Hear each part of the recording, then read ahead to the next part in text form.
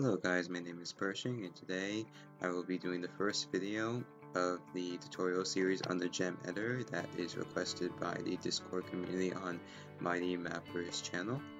So today we will be doing polygons. So polygons are in F2, it may only be made in F2, and if you turn on wireframe you can see the polygons. So in this map, this was a previous map that I just deleted just to show you, but see how there's different wireframes. These are called wireframes, and the fact that they're different is for different levels of detail, and the polygons represent what makes up each little part of the map. So right now this is level 0.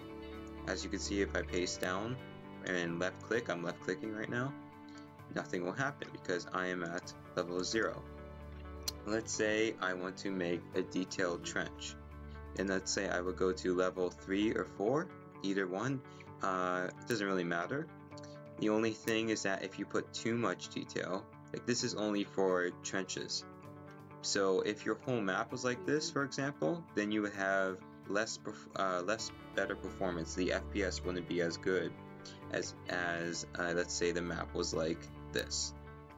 So make sure when you're using the polygon at level 3 or 4 or 5, it's only selective and only for detailed areas.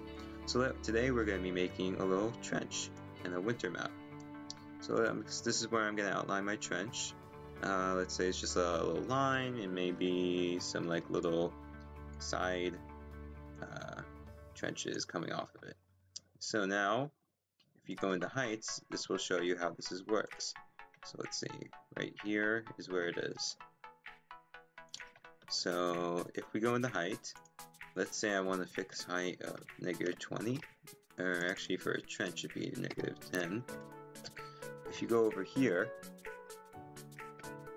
you can see how it goes in these little squares.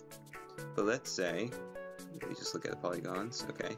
So I just went, if you look at the polygons, you can see how it goes to this square-like. It's just very square-like. If I go over here and do it, look at the level of detail. It's very sharp and precise. So you can make very detailed trenches this way. So let's just go with this.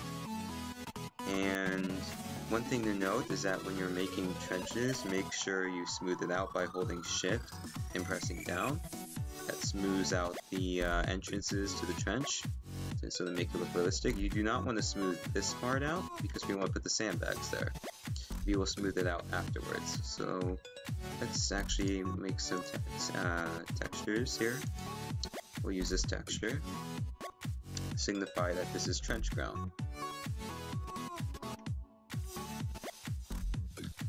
Okay, so now this is like a little dirt patch, and it looks like, you know, people walk through it and people dig into the ground.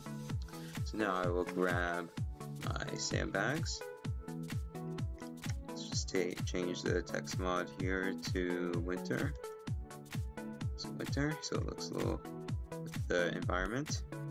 So now you want to go here, and now for this, okay, it depends if you want them to stand up or if you want them to sit. So here, this is like if they want them to sit and shoot over.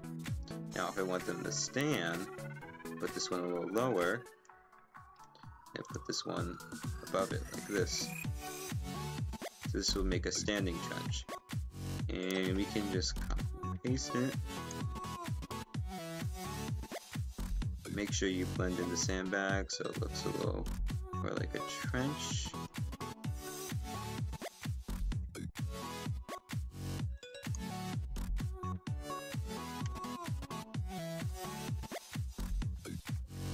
Up here.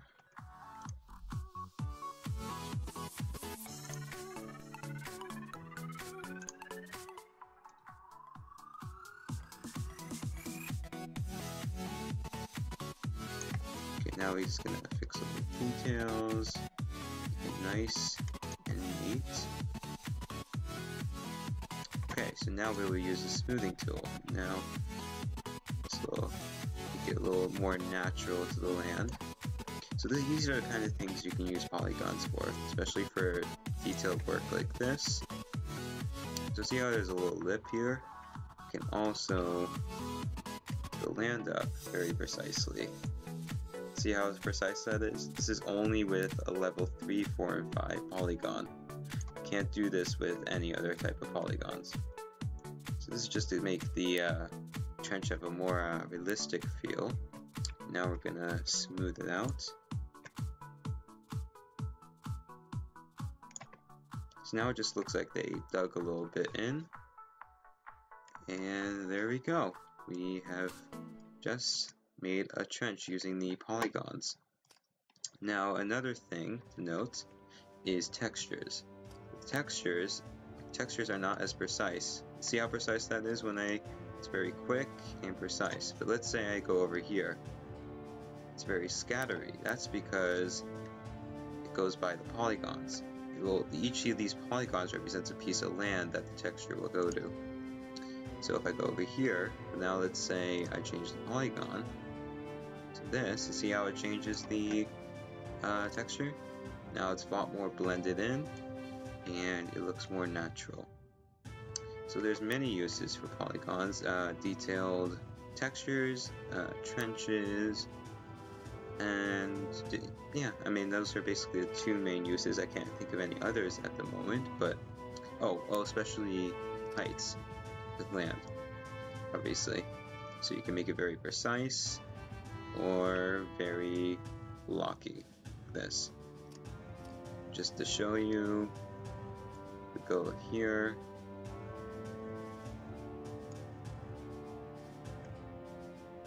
Just change 55. See how it's very blocky here.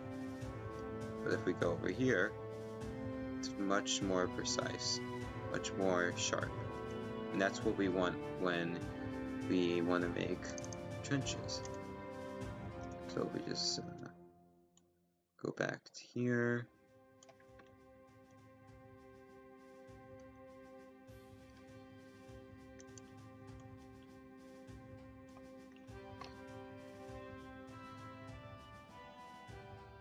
Polygons can also be used to add to a map's borders. So let's say you want to precisely add to the borders. So the same thing applies here at level 3 through 5.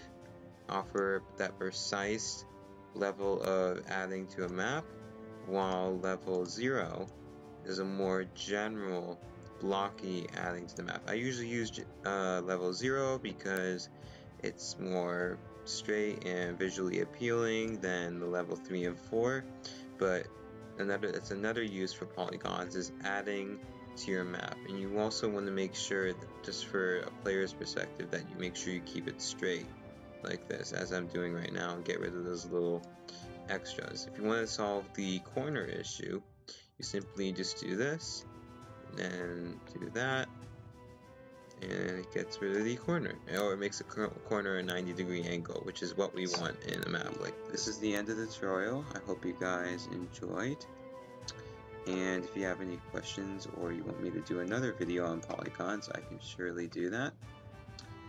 If you would like me to do any other things, any other tutorials, you can either post it on the Discord on Mighty Mapper's channel, which I will put a link to in the description, or you can request a video in the comments section.